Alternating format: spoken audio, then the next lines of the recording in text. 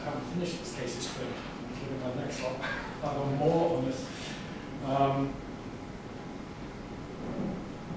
Oh yes. So in this case history, talk a bit more about then in the journal paper. So I looked at the journal paper, and which is a very nice read. And you plotted very interesting contour plots of the retrogressive failure mechanism, as the sorts of things we've seen here. And I don't think you actually say on the figures themselves, but I think I'm correct in thinking that all these contours are all shear strain invariant, isn't it? They are contours of shear strain invariant. That's what you're plotting in these contour figures. The shear strain. Yeah, shear strain invariant in your paper. Yeah. Okay. So what I found rather surprising, I suppose, in a way, then, is that amongst all the interesting figures you've got, I couldn't actually find any figures showing the contours of stresses in your slope. So is there any particular reason why you left such a figure, you didn't include such a figure showing the stresses? Actually, when I ran this simulation, I haven't have a look at the stresses, because in the entirety, the stresses with the tensor, yeah, and it's not. I haven't figured out how to see the component of the stress.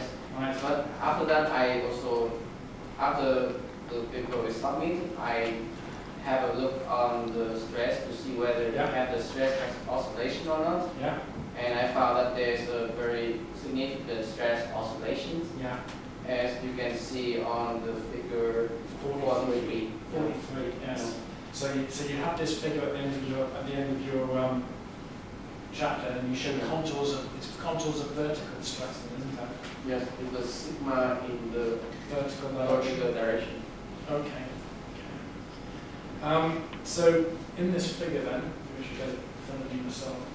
So on this figure then, which is here. So on this figure then, what units for stress have you got on this figure, first of all? So I think if I'm not wrong, it will be kPa. Kilopascals. Wow. So your scale then goes from, so you've got so I think your slope is 17 meters high, isn't it, roughly? 16 meters. 16 meters, okay. So your vertical stress should go between about 0 and about 320, up to about 300 kilopascals of vertical one. Okay. So if this is kilopascals then, yes, you are going from, on your scale, 10,000, isn't it? Yeah. It's from plus 10,000 to 10,000 minus. Yes. So huge oscillations. Yeah. And okay, and obviously there are huge oscillations in the shear band, but there are other oscillations. You can see oscillations elsewhere as well, because you can see the speckled colours appearing. So how do you think these stress oscillations may have affected your results? I think it will not affect the results, because the viscosity model I used here is not a pressure dependent model. And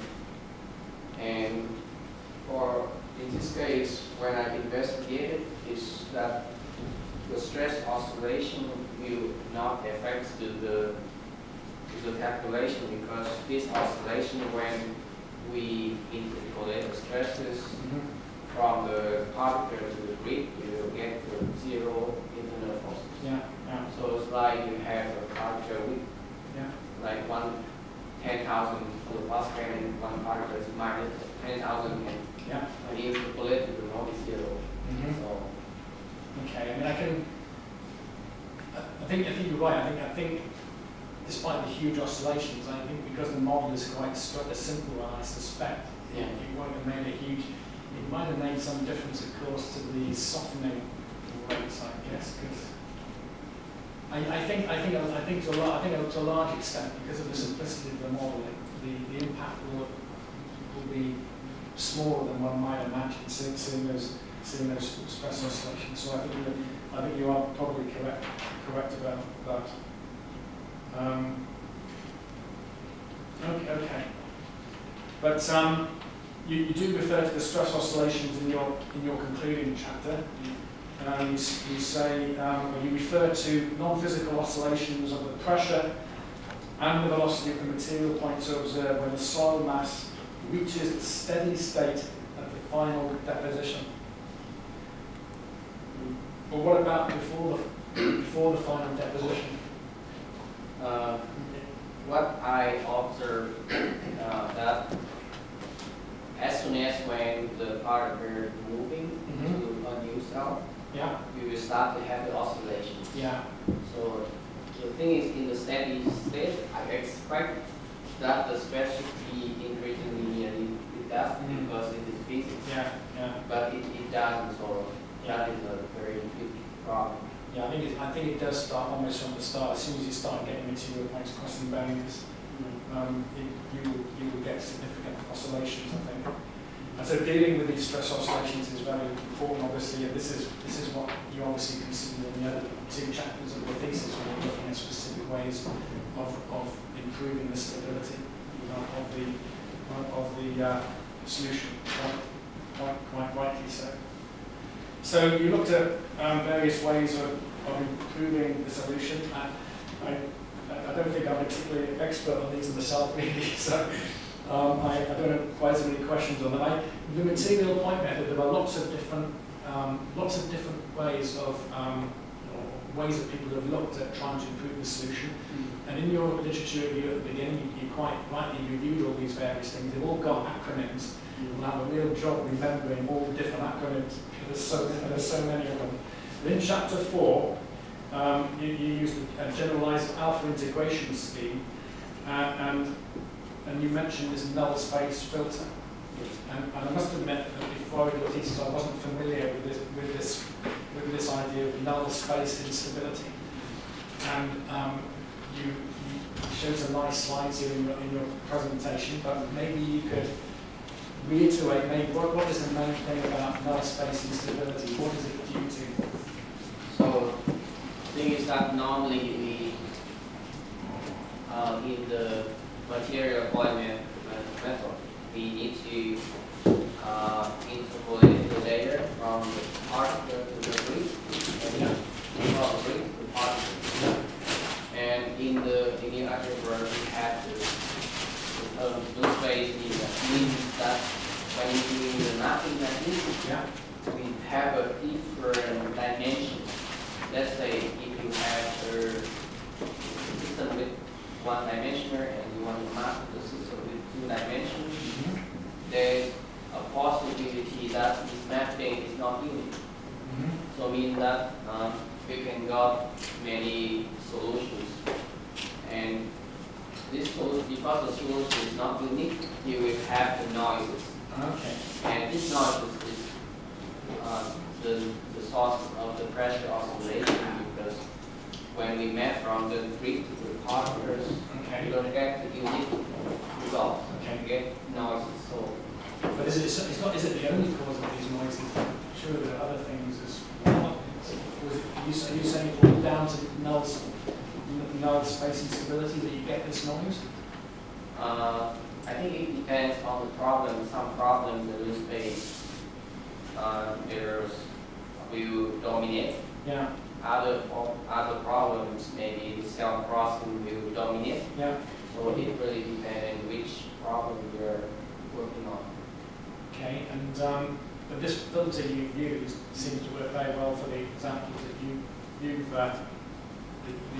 used to illustrate it.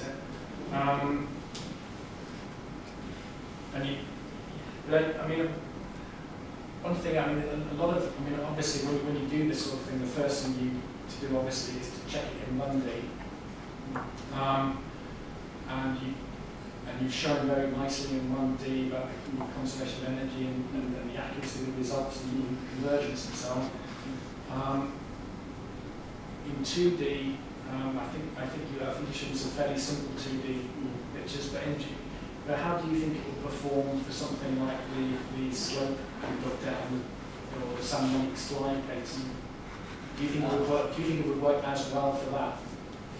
I think it will work well because the formulation I developed is for the three-dimensional formulations. Right.